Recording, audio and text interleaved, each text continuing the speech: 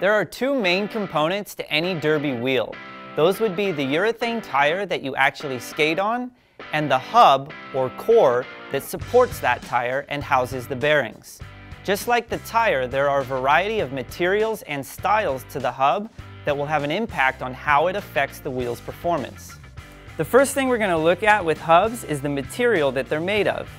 These aluminum or alloy hubs are going to offer superior roll and power transfer, which translates into less wasted energy for the skater and more powerful strides.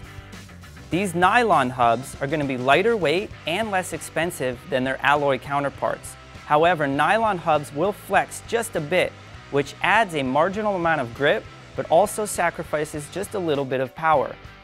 Finally, in some outdoor wheels, you'll find urethane cores, which are even lighter weight than nylon, and these will flex even more, which is good in rough outdoor environments where shock absorption is a bonus. The second feature we're going to look at is the style or design of the hub. First up, we have hollow cores, which are going to be the lightest weight, but offer the most amount of flex in a design. Moving right along, we have hollow capped cores, which are going to keep the weight savings from the hollow cores, but add a supportive aluminum cap to the front of the wheel to improve roll. Next up, we have the most popular design you'll find in derby wheels. These slotted or spoked hubs are going to offer a great combination of weight savings and support to the tire.